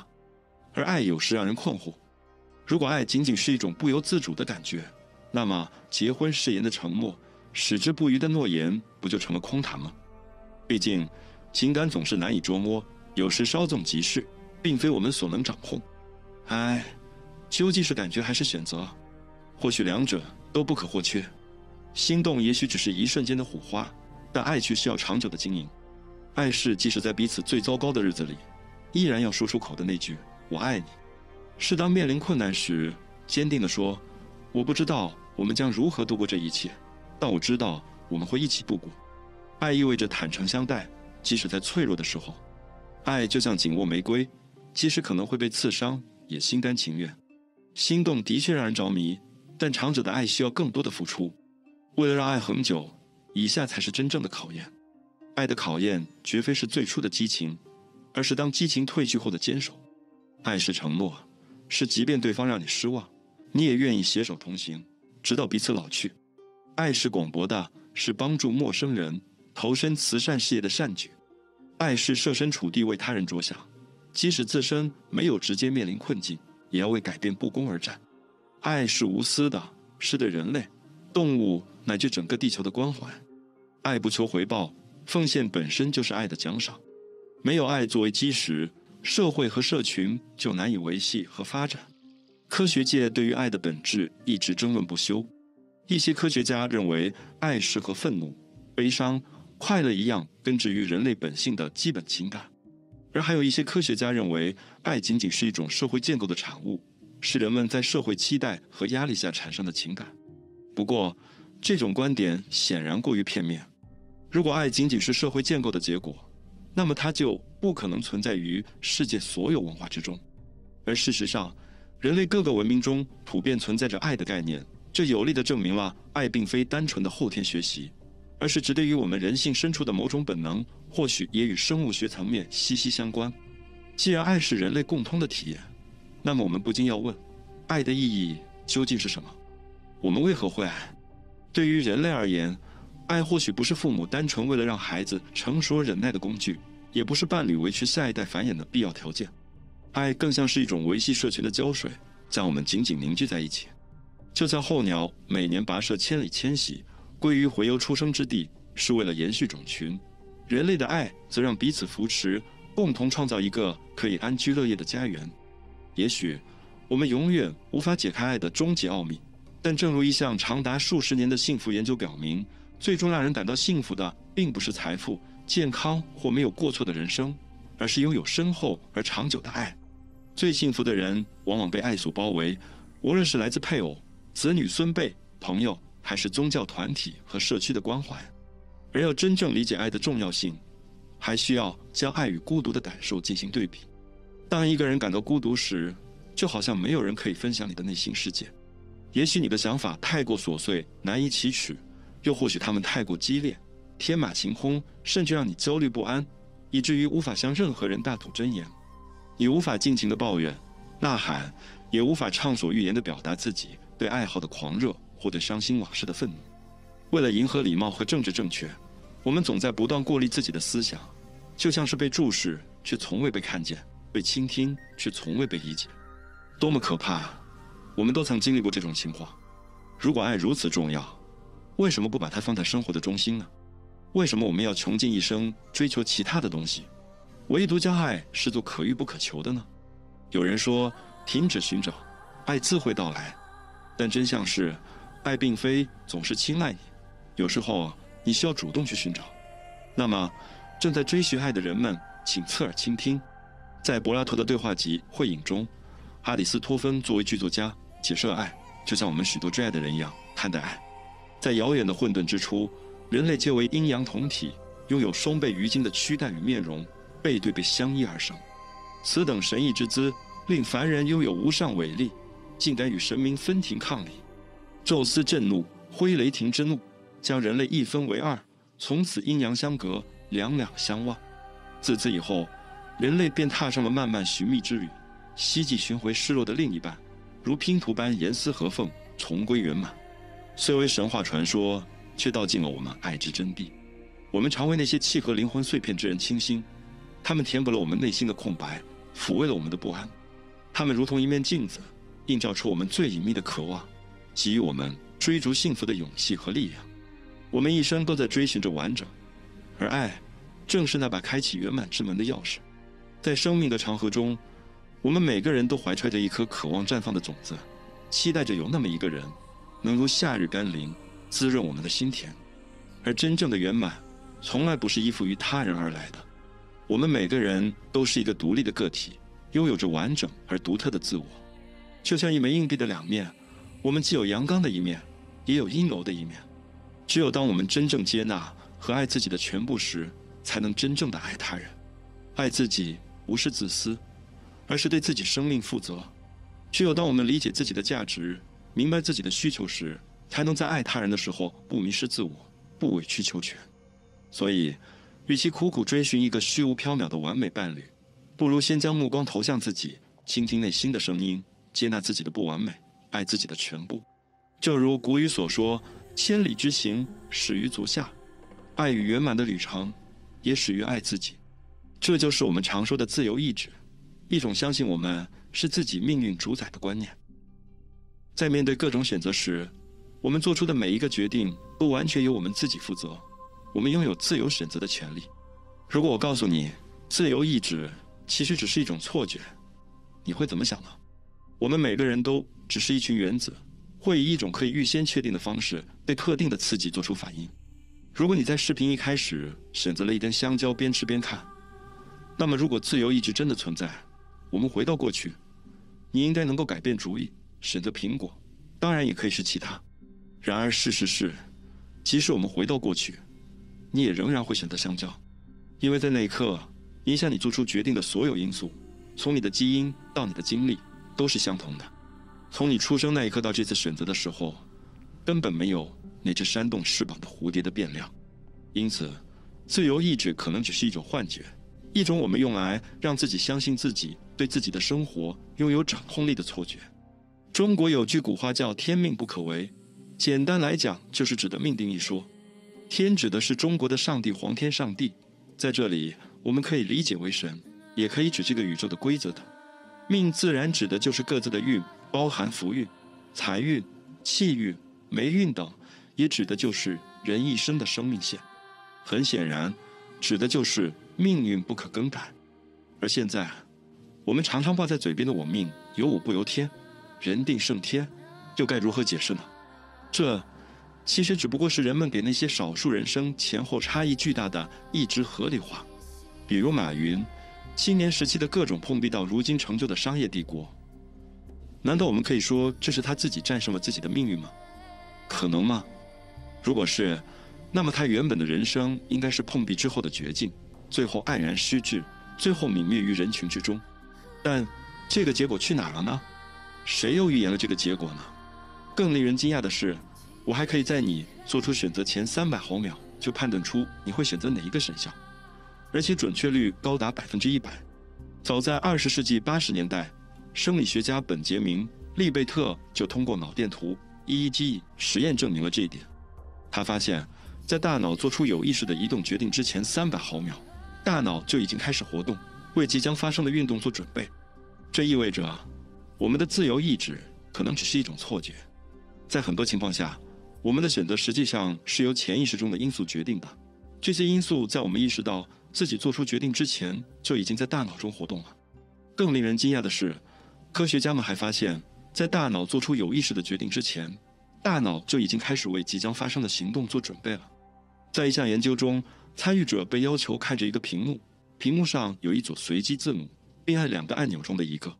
研究人员使用功能性磁共振成像 fMRI 扫描了参与者的大脑活动，结果发现，在参与者有意识地做出决定按哪个按钮之前7到10秒，他们大脑中的2个区域就已经显示出他们将按哪个按钮。自人类社会存在以来，我们就理解了周围环境对我们决策的影响，并有养育一个孩子需要整个村庄和你是你所处环境的产物这样的谚语。因此，与其相信我们拥有完全的自由意志，不如承认我们的选择和行为在很大程度上受到潜意识因素和周围环境的影响。不仅如此，我们的基因也在很大程度上决定了我们的选择。查尔斯·达尔文和进化论提出了这样一个观点：如果物种确实进化，那么像智力这样的东西一定是遗传的。智力是一种帮助我们做出更好决策的特质。虽然你可以通过努力学习比普通人了解更多知识，但从本质上来说，你的智力水平并不是完全取决于你自己的。因此，有些人无法做出某些聪明的选择，并不是因为他们不想，而是因为他们的基因有限。换句话说，我们的自由意志并不是绝对的，我们的选择和行为在很大程度上受到潜意识因素、周围环境和基因的影响。不仅如此，我们玩牌的能力也受到基因的影响。有些人天生就是比其他人更好的炸祸者，因此，即使我们手中的牌相同，有些人也比其他人更有可能获胜。当我们批判性地看待自由意志的概念时，整个想法似乎会很快瓦解。事实上，研究人员已经得出结论，相信自由意志就像相信宗教一样，两者都不符合物理定律。更令人惊讶的是，我们的大脑结构也会影响我们的行为。例如，多梅尼科·马蒂耶洛曾经是一位受人尊敬的儿科医生，从业30年。他深受患者喜爱，也深受患者父母和社会各界的爱戴。而在2012年，事情发生了令人震惊的转折，他因涉嫌对女患者实施恋童癖行为而开始受审。神经科学研究表明，马蒂耶洛的大脑底部长了一个前额叶肿瘤，改变了他的行为。这个肿瘤压迫了他的前额叶，这是一个负责决策和道德判断的大脑区域。因此，马蒂耶洛的行为发生了变化，他开始做出与他以前的性格不符的事情。2002年，类似的事情发生在一个美国学校老师身上，他突然开始对自己的妓女产生冲动，并被逮捕。后来发现，他的大脑中有一个囊肿性肿瘤，生长在他负责决策的部分。在切除肿瘤后，该男子的恋童癖冲动完全消失，他才得以回到家人身边。因此，通过改变大脑化学或物理组成，我们有可能完全改变一个人的信仰、意识形态和选择，而这个人却无能为力。这引发了一个令人深思的问题：如果我们的选择是由大脑活动决定的，那么我们还有真正的自由意志吗？更令人深思的是，神经科学研究正在挑战我们对自由意志的传统理解。例如，研究表明，脑瘤和脑功能障碍会导致犯罪行为。布莱恩·杜根被控谋杀了一名10岁女孩，在伊利诺伊州面临死刑，而他的辩护律师辩称，杜根患有脑瘤，这损害了他的决策能力。律师们提供了核磁共振扫描结果作为证据，显示杜根的大脑中有一个肿瘤压迫了他的前额叶。这个案例引发了一个深刻的伦理问题：如果一个人的犯罪行为是由脑损伤或疾病引起的，那么他们应该对自己的行为承担全部责任吗？这起案件在伊利诺伊州引发了激烈的辩论。一些科学家认为，尽管潜意识会影响我们的决定，但我们仍然能主动塑造潜意识世界，从而拥有自主意识。乍一听很有道理。就像这样，你读过一本健康饮食的书，书中关于多吃蔬菜的观念潜移默化地影响了你。超市货架上，薯片和沙拉对你发出了无声的召唤。这时，书中健康饮食的理念会浮现在你的脑海，影响你的选择。而这种影响并非绝对的，就好比你饥肠辘辘，即使在想吃蔬菜，诱人的薯片折扣也可能会让你改变主意。其他因素，例如你的心情、压力大小，都会在潜意识中发挥作用，最终的决定权似乎还是不由自主。就像你做饭的时候，取决于家里冰箱里的食材有哪些，自己比较会做什么，以及自己的心情、口味等等诸多因素的影响下，最后才决定炒一盘青椒土豆丝。而你的自由意志可以说形同虚设。自由意志的缺失对道德和社会制度提出了挑战。如果道德基于自由意志，而自由意志并不存在，那么道德的基础将被动摇。围绕自由意志思想而设计的其他所有人为制度，例如法律和教育体系，也将受到影响。如果人们没有自由意志，那么惩罚犯罪和奖励美德还有意义吗？当面临这样的问题时，许多人会立即陷入宿命论的陷阱。他们认为，如果我们没有自由意志，那么我们的行为是由不可控的力量决定的，我们对自己的行为不需要负责任。而宿命论并不是对自由意志缺失的唯一回应。另一种回应是接受一种不同的道德观，一种不依赖于自由意志的道德观。例如，我们可以基于同情心和同理心来发展一种道德体系，而不是基于惩罚和报应。宿命论对我们的生活和社会产生了深远的影响。当人们相信自己没有自由意志时，他们就可能变得消极和被动，可能会认为，既然自己的行为是由不可控的力量决定的，那么努力和奋斗都是没有意义的。这种消极的态度会对个人和社会产生一系列负面后果。例如，宿命论者不太可能追求教育或职业目标，因为他们认为自己的成功或失败是由命运决定的。他们也不太可能帮助他人，因为他们认为自己的行为无法对世界产生任何影响。在社会层面上，宿命论会导致冷漠和犬儒主义。当人们相信自己无法控制自己的生活时，他们就可能变得对社会问题漠不关心。他们可能会认为，既然他们无法改变现状，那么就没有必要尝试。因此，宿命论是一种危险的思想，因为它会侵蚀我们的动力、希望和对未来的信心。重要的是要记住，我们都有能力塑造自己想要的生活，即使我们无法控制所有的事情。宿命论是一种认为我们在宇宙游戏中完全无能为力的观念。持有这种观念的人认为，既然我们无法完全掌控自己的命运，我们就完全受制于命运，它随机且不由我们掌控。于是，他们变得不再快乐，开始疏忽人际关系。他们不再努力成为好人或坚守任何道德标准。总的来说，他们开始对生活失去满足感。那么，有人就会提出疑惑，这不跟我前面讲的自由意志产生矛盾吗？别急，我们不必陷入这个陷阱。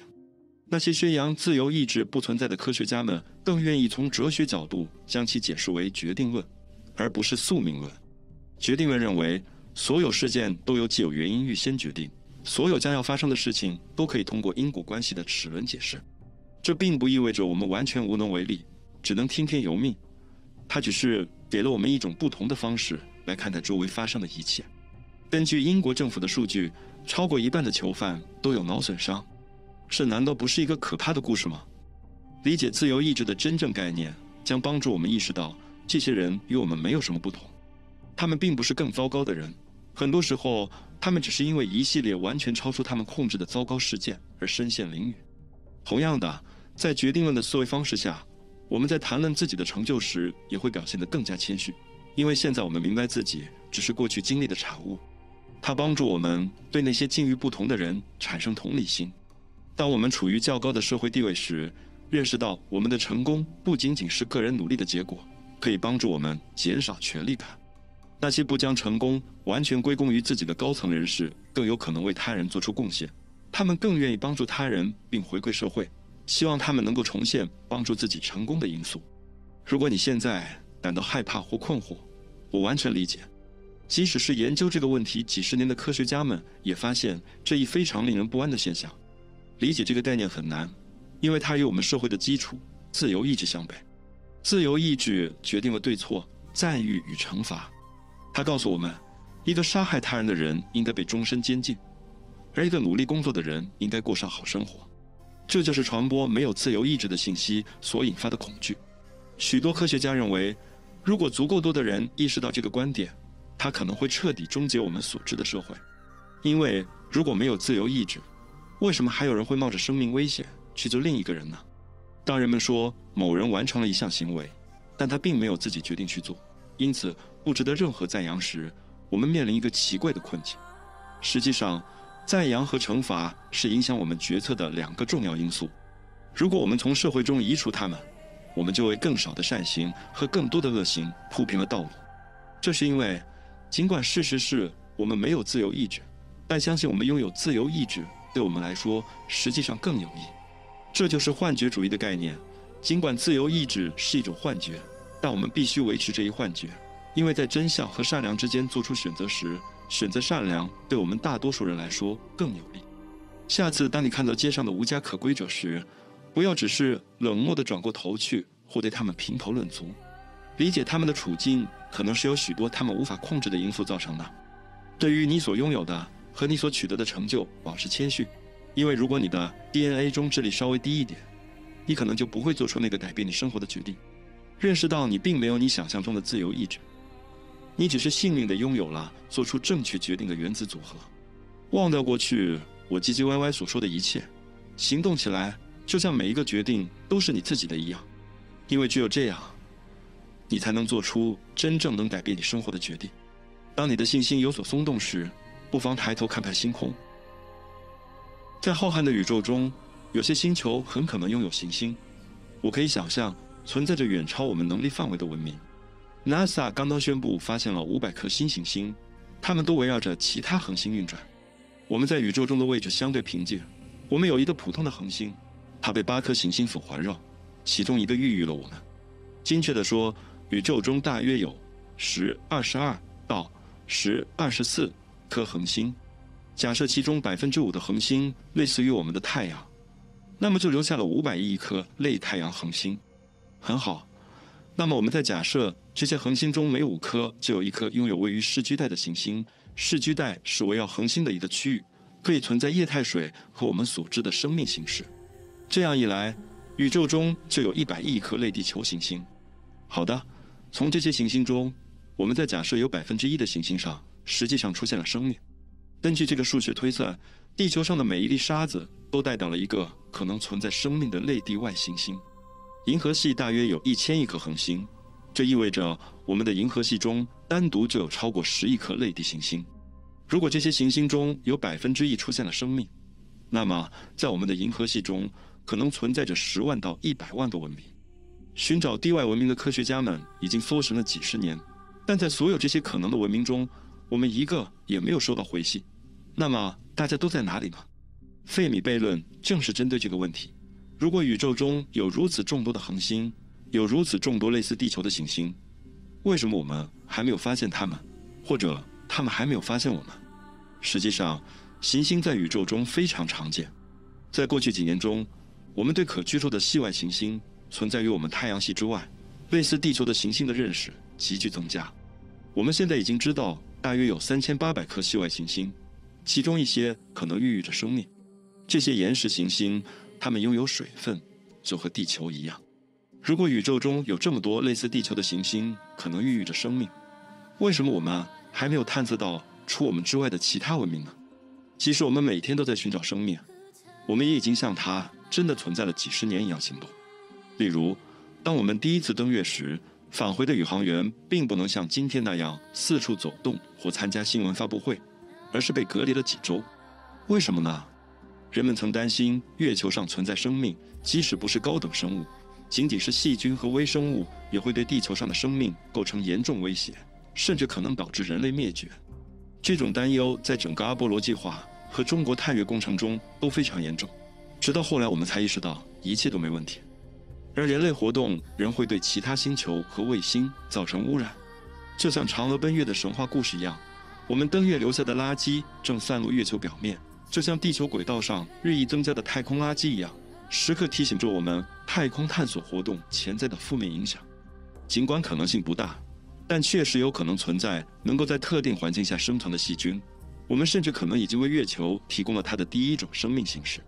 我们将卫星送入行星大气层烧毁的原因，正是为了防止这种情况，防止我们将自己的存在扩散到不该去的地方。听起来虽然不好，但我们过去对宇宙所做的每一个预测，总有某种方式上的错误。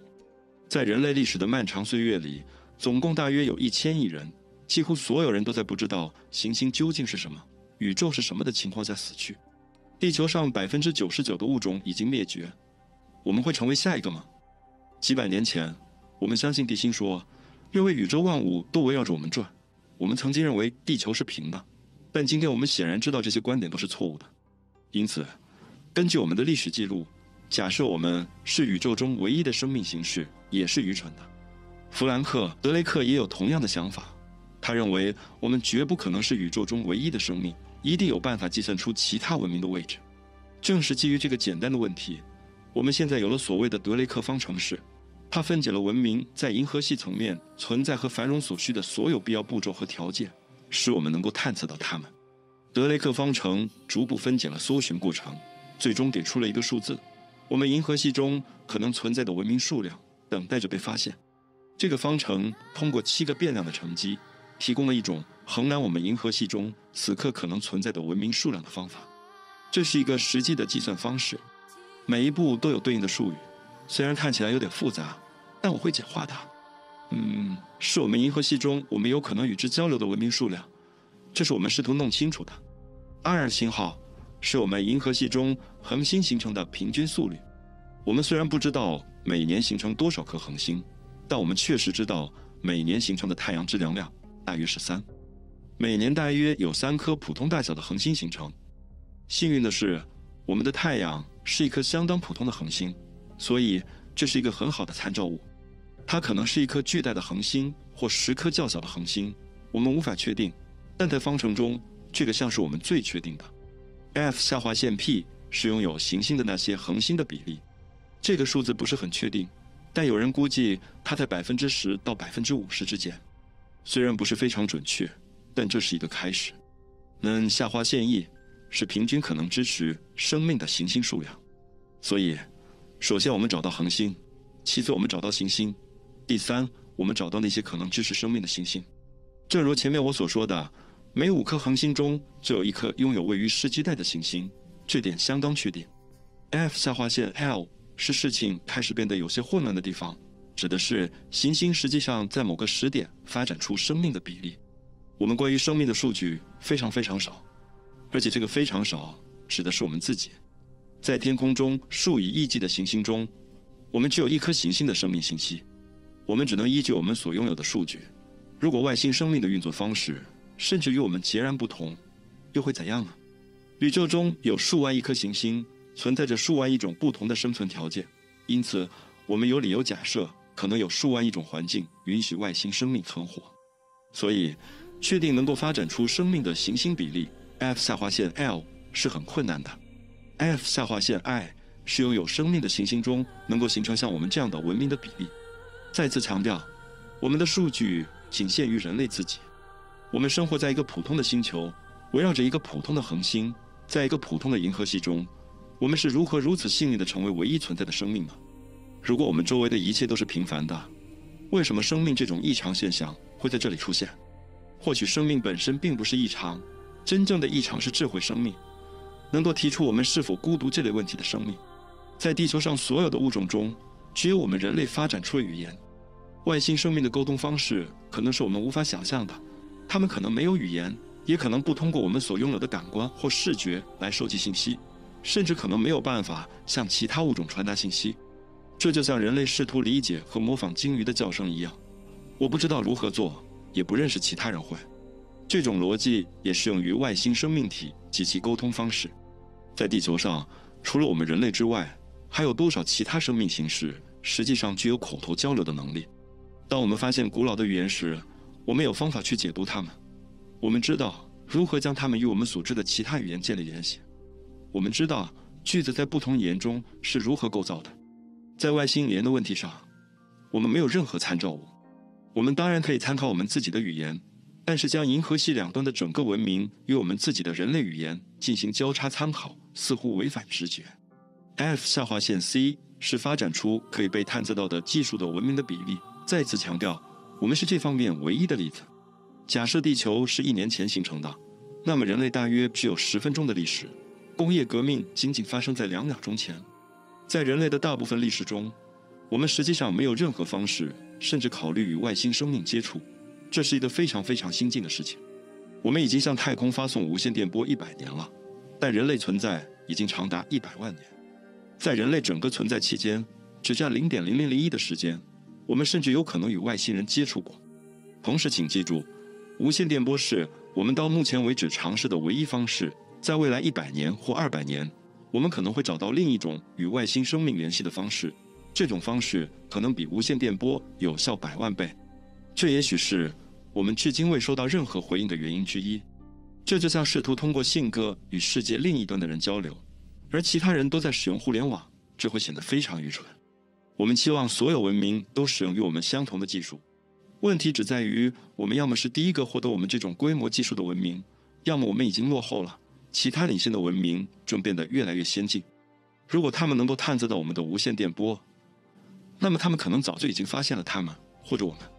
在德雷克方程中，最后一个变量是 L， 它代表一个文明存在的时长，也就是我们被发现之前的时间长度。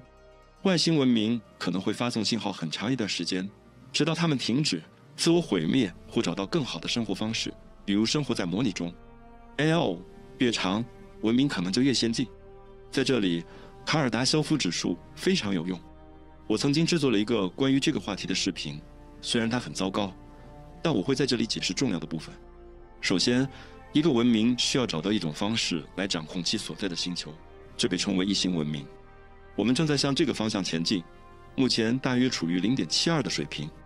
2型文明能够利用其宿主恒星的全部能量，太阳辐射的总功率约为 3.846 乘以10的26次方瓦，地球接受到的太阳辐射总能量约为 1.74 乘以10的17次方瓦。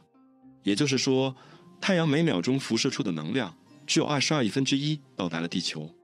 许多结构已经被提出来以某种方式利用太阳的能量，但我们要达到那个阶段还需要非常非常长的时间。文明的第3阶段，你猜对了，是3型文明。这种文明已经征服了自己所在星系，并且可以访问该星系的每一个行星。但根据我们的知识，那里没有一个可探测的文明存在，这似乎说不通。宇宙已经有138亿年的历史，而地球大约只占了其中的1/3。在地球形成之前，至少有50亿年的时间足以让文明兴起甚至衰落，但我们仍然一无所知。如果你能建造一艘巨大的飞船，以光速的1/10穿越银河系，你将在60万年内完成这一壮举。我知道这听起来像是很长的时间，但与银河系至少100亿年的年龄相比，60万年实际上微不足道。只需要一个物种做到这一点，它们就可以覆盖整个银河系。既然如此简单，为什么我们还没有看到它们呢？这可能是一件好事，因为这意味着大过滤器就在我们面前。宇宙中可能存在其他生命，但前提是我们都必须克服障碍。大过滤器理论很好地解释了这一点。想象一下，银河系中有100万个文明，但并非所有文明都能发展到接管整个银河系的程度，因为途中有障碍。这些障碍是新生命形式和文明必须克服的。第一个障碍可能是多细胞生命，也许这是一个容易跨越的障碍。好吧，下一个障碍是有思想和意识的能力。接下来，也许我们必须了解基本技术。这很好，我们擅长此道。接下来是发现时间旅行。好吧，这不容易，我们有点卡住了。你看，有一些东西阻止我们进步、前进并成为银河系文明，但我们不知道那些东西是什么。其中一个或多个过滤器极其难以通过，甚至可能无法通过。问题是，我们已经通过了那个障碍，还是它就在我们面前？如果它在我们身后，那么很好，我们已经跨过了建立文明几乎不可能的一步。我们可能是宇宙中第一个，或甚至是最早的先进文明。如果它在我们前面，那么我们还有很多工作要做。在人类历史的大部分时间里，地球的命运取决于人类无法控制的事件，例如大行星会将地球上的居民一扫而光。实际上，在过去80年里，我们已经开发出能够在顷刻间终结人类文明的技术。现在，我们正在研究 AGI， 然后发展出超级智能 AI。这些可能是我们必须克服的一些障碍，也可能是许多文明失败的地方。如果我们发现一个在进步过程中灭亡的先进文明，那么大过滤器就在我们面前，而这可不是什么好事。大过滤器是一个挑战，它会消灭几乎所有遇到它的物种。它不仅仅是一个会杀死99%人口的过滤器，因为那样的话，他们还有机会重新发展并重新征服那个障碍。它会杀死所有曾经存在过的文明的100%，并且不留任何修复的机会。与人们认为比他们更强大的许多其他事物一样，比如超级智能 AI 或外星人，许多人往往害怕他们。从历史上看，每当一个更强大的物种、文明或为了未来的缘故而出现的技术时，几乎总是导致较弱的一方被消灭，例如人类和尼安德特人，或者最近发现的北美。也许这只是人性，但根据我们从过去了解到的知识，与外星人的第一次接触可能是人类有史以来面临的最危险的事情。这里出现了一个非常重要的问题：如果我们确实听到了或探测到了另一个文明，我们是否应该予以回应？是否会像《三体》一样引来高级文明的窥视？未来主义的我一半说可能，但另一半的我却说也许不可能。你也许在想，我这说的不是废话吗？这也可能正是外星文明现在正在做的事情。他们可能已经探测到我们了，但他们没有回应，而是观察和耐心等待。先进的外星物种可能只是在观察我们，看看我们如何进步，把我们当做一个科学实验，可能是在银河系的范围内。当你建造或观察比你强大很多倍的东西或人时，你需要小心。你要观察并密切关注它的进展。人工智能可以帮助我们殖民银河系并结识其他生命形式，但它也可能导致我们物种的灭绝。如果超级智能 AI 将外星生命视为威胁，并试图将其消灭，会发生什么？它可能会失败，而这将是我们最糟糕的场景之一。我们自己的一个创造，也许是我们最好的创造，却会导致我们物种的灭绝。但对于我们自己星球上正在开发的 AI， 如果它变得过于强大，我们只需将其关闭，对吧？也或许会想当然，这听起来很疯狂，但我们在地球上就是这样做的。地球上有一些我们本可以居住的区域，但我们没有这样做，仅仅因为对我们来说不方便。最好的例子就是南极洲，这是一个我们没有殖民的整个大陆，因为它不方便、寒冷，而且不适合居住。这可能是外星文明看待地球的方式，他们可能发现了我们，意识到我们根本不特别，然后离开了。想想看，地球上那些存在的传奇纪念碑，我们很可能已经被外星人访问过，只是最近没有。考虑到地球形成之前的时间就有文明形成，有可能其中一个或多个文明在它的婴儿时期偶然发现了地球，当时地球还没有生命。现代人类只存在了大约5万到10万年，10万年除以45亿年，几乎可以忽略不计。在整个银河系中，必定有一些不值得殖民的地方。为什么浪费时间和资源去殖民一个对你们毫无益处的星球？外星人不会无缘无故地来到地球，无论出于好意还是恶意。当然，我的观点依旧认为，恶意的概率并不大。试想一下，一个能跨越星系的文明必定达到了3级，而这时的他们会在乎如一粒沙子般普通恒星的能量或者行星的资源。德雷克方程只是一个方程，其中大部分项，特别是最后4项，充其量只是有根据的猜测。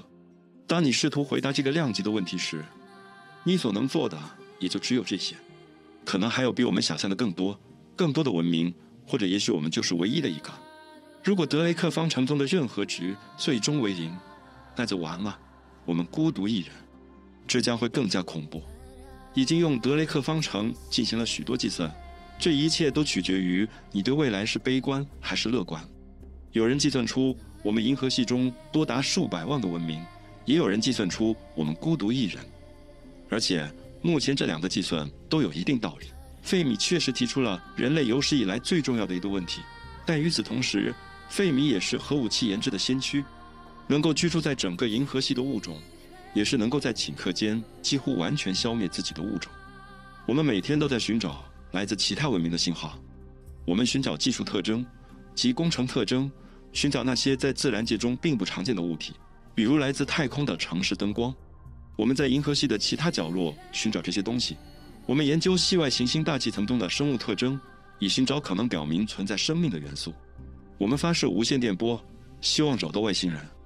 1974年，弗兰克·德雷克本人向 M13星团发送了阿雷西博信息，这是一串描述人类的信息，希望有人或某种东西能够找到它。我们发射了像航海者号这样的卫星，其中包含了关于我们是谁、我们是什么以及我们在哪里的具体说明。我们正在尽一切努力寻找外星生命，同时还向他们提供了找到我们的所有必要信息。我们非常希望自己不是宇宙中唯一的存在，以至于我们甚至没有考虑过我们不孤单的可能后果。我们已经结束了吗？还是我们才刚刚开始？我想更好的问题是，此时我们更接近人类存在的开始还是结束？地球上只有有限的空间供生命居住，而我们只有一个可以去的地方。无论哪种方式，时间都在流逝，时间对我们不利。我不想等到时钟归零时才看到会发生什么。当然，这对于我们个人来说也无足轻重。最重要的是让自己每时每刻都能拥有愉悦的心情，抛开没必要的烦恼和忧愁，没什么事是大不了的。好了，扯了这么多，感谢大家的观看，我们下期见。